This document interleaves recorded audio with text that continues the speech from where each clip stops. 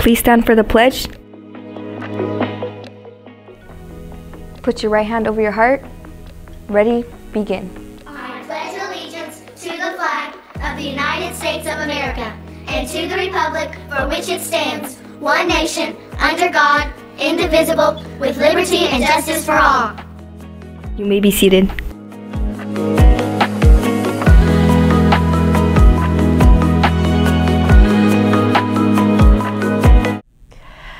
Good morning, 6th and 8th grade scholars. I just want to give you a couple of new announcements. I've been out for a week and I'm feeling much better, and I'm so excited at the 9 weeks that we have ahead of us. That's right, you have 9 weeks, and for that class of 2028, your final 9 weeks, I want you to ask, are you doing something different? Or are you doing the same thing you've been doing the entire school year? And how's that working out for you? So take a minute to really reflect on what you can do differently or what you should continue to do the same in your last 9 weeks at your middle school. Also want to let you know that it's very different when you send a student that has straight F's to high school and a student that has A's and B's to high school. Both are going to high school. It's called social promotion. I can't have 8th graders here that are 16 years old driving themselves to school. Can't do that. So we have to socially promote you, the straight F student and the A and B student. But that student, those two students in high school are going to have very different experiences. So if you're that straight F student, there's a few more weeks until you will not be invited or able to attend your last week of activities and promotion.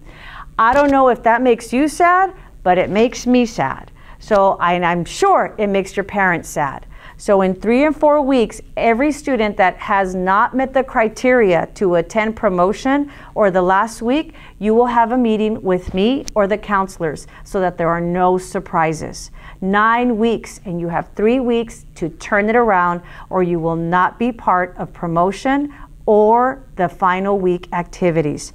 I know I'm sounding like a broken record, but every year I hear it. I didn't know. Or maybe you thought it wasn't real. This is real. You will not be able to attend promotion or the last week if you are a straight F student. So please turn it around. There's still time. Also wanted to comment on pozole. We had pozole yesterday with our lunch ladies that did such a great job. They chopped up the cabbage, chopped up the radishes, put in a little cup, poured the pozole. That might not seem like a big deal to you, but trust me, those are human hands chopping enough for 500 students to get cabbage and radishes on top of their pozole. So what, Dr. Salas? Who cares? I care. Because what I saw today is a couple of students getting those cabbage containers and throwing them and flinging them across the tables. That's unacceptable. And you know better, we're 9 weeks before the school year ends, so there's no warning. I am going to ask the kitchen ladies to not make pozole for the remainder of the school year because of the way that you are treating the condiments that took them so long to prepare. You know who you are, that you were completely using this as play, and food is not play. If your family has ever made pozole, you know how much money it takes to make the pozole, and you know how much time it takes. So I'm just really embarrassed that some of you continue to use food as a toy. So I am going to unfortunately let the ladies know that their hard work was not appreciated, and we will not have pozole for the remainder of the school year. Also, last but not least, I want to invite you on Thursday. We have our report card night, April 4th. 6th, 7th, and 8th grade teachers are all going to be in the activity room. Your parents can meet your teachers. You can go over your current grades, ask any questions that you have. We're going to have TK Burgers here. There's going to be a food truck open to you from 4:45 in the afternoon on.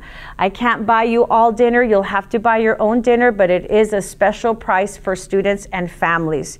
So come join us on April 4th. The entire school is open. So if you wanted to say hi to your past teachers, you can do that, especially the class of 2028. This will be a great time for you to say your thank yous and your goodbyes, as the whole school will be open April 4th from 4:45 until until 6:30 p.m. Make sure you are with your parent because this event is for families, especially your parents.